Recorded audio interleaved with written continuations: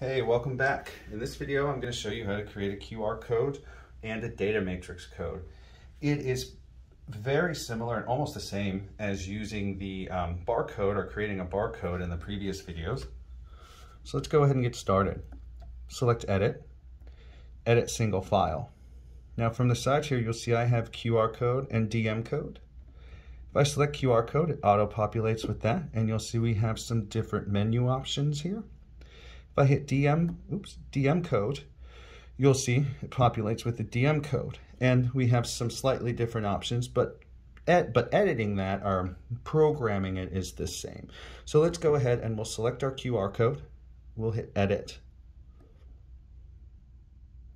So let's say I want this to show my company's website because I want them to go to there. So you can do, oftentimes this is used for like a landing page.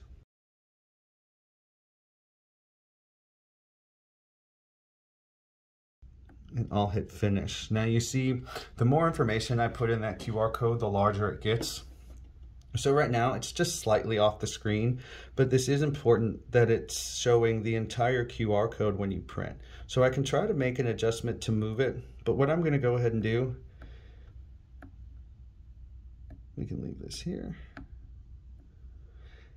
And we'll just go ahead and use the scaling option to take it down one size and position it there.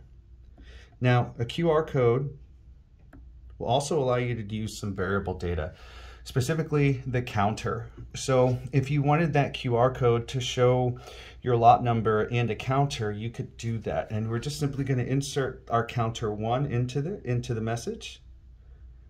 And you'll see from the drop down, we have other choices here. So we have time settings, which will also allow us to use that expiration date or manufacturing date, whichever you'd like to do, in the QR code. So if you want your customers to be able to scan a QR code to see this information, it's there for you. So we're going to hit cancel and move on to the DM code here.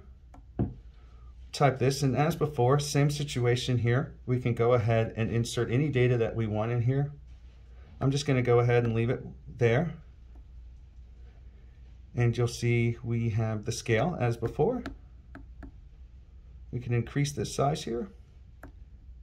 And this variable button has been grayed out on the DM code, so we don't have the same ability with the data matrix code to put that variable data in there. I think this is mostly used in the pharmaceutical industry. And it's that simple. So as before, we would just hit File and Save. Let's just call this QR.